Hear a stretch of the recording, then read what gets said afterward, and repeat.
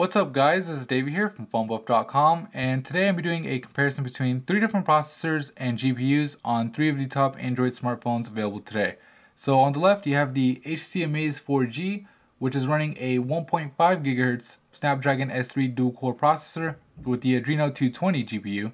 In the middle you have the Samsung Galaxy S2, which is running a 1.2 GHz Samsung Exynos 4210 dual-core processor with the Mali 400 GPU. And on the right, you have the Samsung Galaxy Nexus, which is running a 1.2 GHz TI OMAP 4460 dual-core processor with the GHz 540 GPU.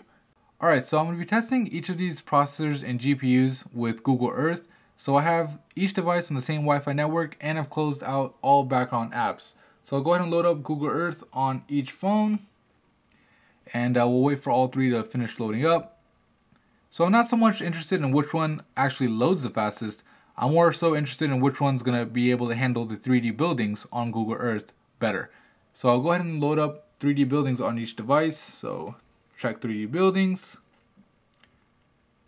Check 3D buildings on the Galaxy S2 and then on the Amaze. So it does take a while for this to load up, so I'll go ahead and skip to about a minute or so until these guys finish loading, and then we'll zoom in and zoom out and see which one performs best. Alright, so it's been about a minute or so and I've let each phone load up the 3D buildings. I have them all zoomed in on one building. I think it's the Bellagio. And we'll go ahead and zoom out and zoom in on each phone to kind of give you an idea of which one performs best. So I'll go ahead and move out the Galaxy Nexus and the Galaxy S2. And we'll focus on the Amaze for right now, and then I'll show you the other 2 right after. So I'm going to go ahead and zoom in and zoom out. So I'll zoom out. So you kind of see how choppy it is.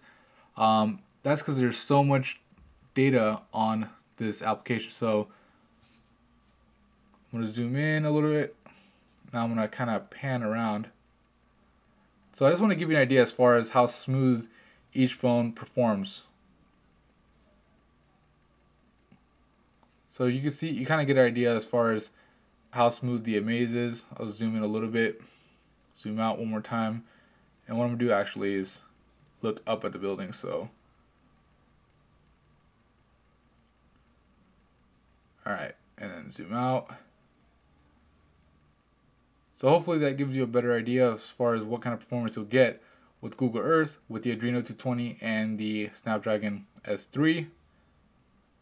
Alright, so I'll go ahead and bring in the Epic, or the Galaxy S2, and we'll do the same thing. We'll just zoom in and zoom out. So you can tell right off the bat, this one's a little bit smoother than the Amaze. So the Exynos and the Mali 400. I'll go ahead and zoom in and zoom out from here again. And then let's go and look up at the building.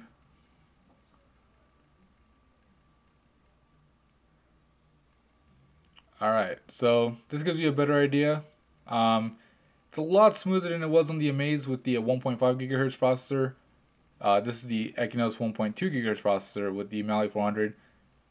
And now, last but not least, let's look at the Galaxy Nexus and see how this guy performs. So we'll do the same thing again, zoom in and zoom out. And this one just crashed on me right now, so gives you an idea as far as the processor in here. We'll go ahead and try to load it up one more time.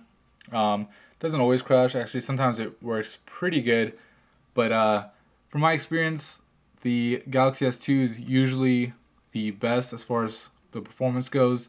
The Galaxy Nexus with its TI OMAP 4460 usually doesn't crash on me, but sometimes it has, and same with the Amaze, but we'll go ahead and try to load it up one more time.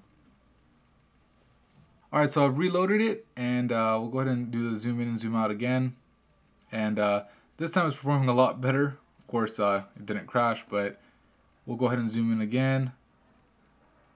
And we'll go ahead and rotate it.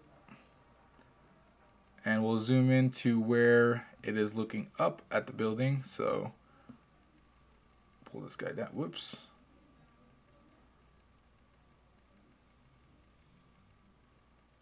So hopefully this gives you a better idea as far as what you'll get with this processor and GPU. So we're zooming up. Alright, so I'll zoom in and out of here.